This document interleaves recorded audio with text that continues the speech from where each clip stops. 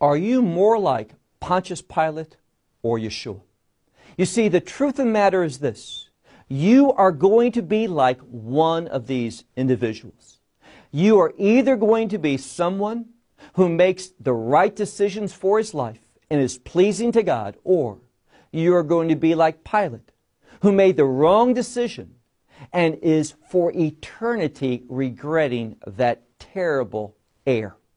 And it's more than just an error. It is a sin. Now I realize that people don't like to hear that word sin. People are much more comfortable with the word error or mistake or wrong behavior. But sin is a very important word, and it's spiritual in origin. People don't mind saying, I've made many mistakes in my life. But ask them, have you made many sins? They're not so comfortable to say that. Because sin is an offense first and foremost against God. And many people aren't comfortable with a reality of God. They don't want there to be a God. Why? Well, remember what the psalmist says. The fool has said in his heart, there is no God. Now, a fool, and this word in the Hebrew language, means someone who knows one thing to be true, but he says or does the exact opposite. That's a fool. So when the Scripture says, the fool has said into their heart, there is no God, he knows that there is a God. So why does he say that? Because he wants to be able to do whatever he wants to do. In other words, if he knew that there was a God and he confessed that, then he would have to act very differently. And he doesn't want to do that. And we're going to see that is very much like Pontius Pilate. Pontius Pilate is going to be convicted with the truth that he is in danger of making a great sin. But is he willing to humble himself and do the right thing? The answer is going to be no, he's not. And why? Why doesn't he make the right decisions? Well, for the same reason that you and I don't. Because of self. We really doubt the things of God. And we want to focus in on what we think is going to be best, how we read the situation. And that is a disastrous formula for making decisions. What's best for us, how we see it. No, we need to have God's perspective. Well, take out your Bible and look with me to John's Gospel and chapter 19. We see that Pontius Pilate, although he wanted to end this matter with Yeshua and have Barabbas go to death rather than Yeshua, the people chose Barabbas.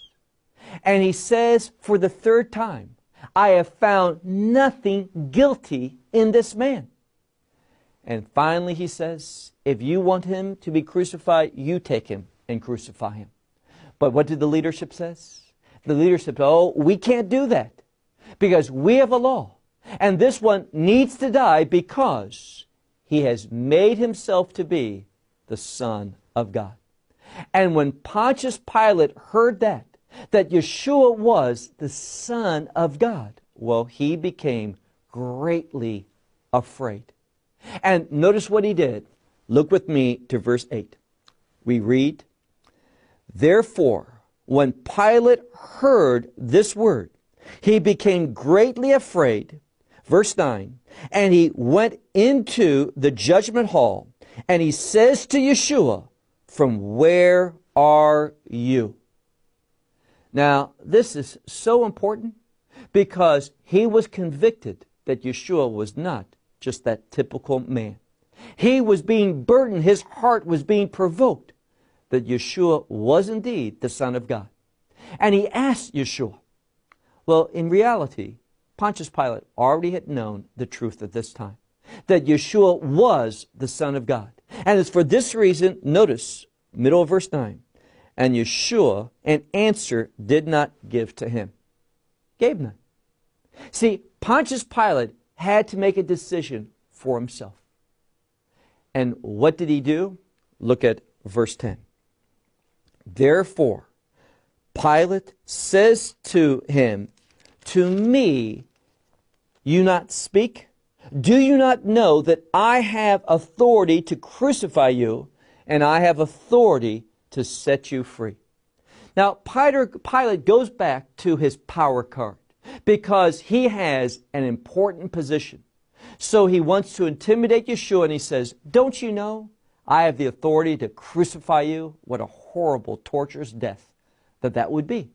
Or, in a moment, I can just say the words, and you go free. Therefore, he wants Yeshua to submit to him. Well, Yeshua is not about submitting to man. Yeshua submits to his Father's plan, his Father's word, his Father's will. And it's only when we begin to realize that the great authority over our life should be the only authority is God. Now, we can submit to those who have an earthly authority, that is our boss, our parents, a teacher in school, a police officer, a judge. All these things, it's fine to acknowledge their earthly authority. And in one sense, Yeshua was doing that. He wasn't running away. He wasn't trying to in some way avoid this trial. But ultimately, when we talk about true authority, it's God.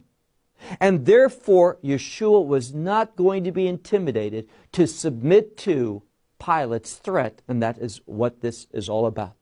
Yeshua answers, you do not have authority whatsoever over me, except what has been given to you from above. Now, in actuality, Yeshua answered his question. He wanted to know, where are you from, Yeshua? And what does Yeshua end his sentence with?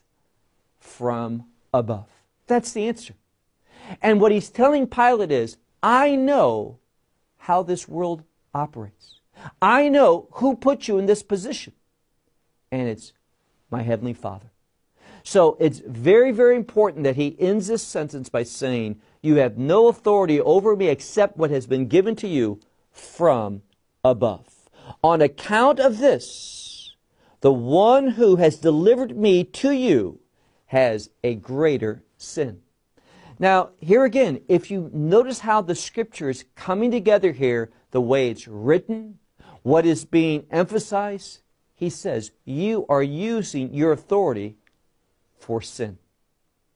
But the one who initiated this process, the one who turned me over to you, has done a greater sin, because they have set the stage. They are leading you to carry out sin.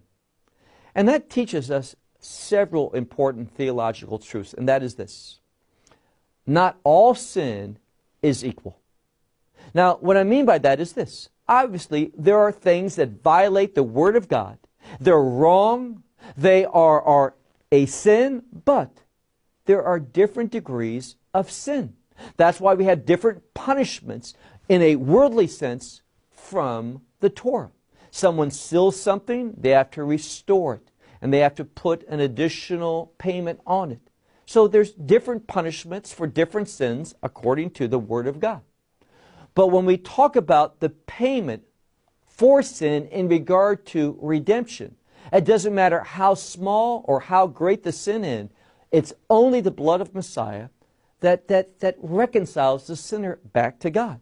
So in one sense, all sins are equal in the sense that it's Messiah's blood that atones, that redeems for sinfulness, all sins. But obviously there are different degrees of sinfulness when we look at it from a behavior standpoint. And Yeshua is saying something. He is saying that the one who delivered me over to you is of a greater sinfulness. Now, why is that important? The answer is this. Yeshua has placed upon the table sin. And how someone responds to sin, whether they're convicted by that or whether they ignore it, tells a lot about their spiritual condition. Whether they are a candidate for redemption or whether they're not. And when we read here, look again, verse 12. On account of this, Pilate was seeking to have him released, meaning to release him. Now, there's a major problem with that verse. And what is that problem? Pilate had said, just One verse earlier.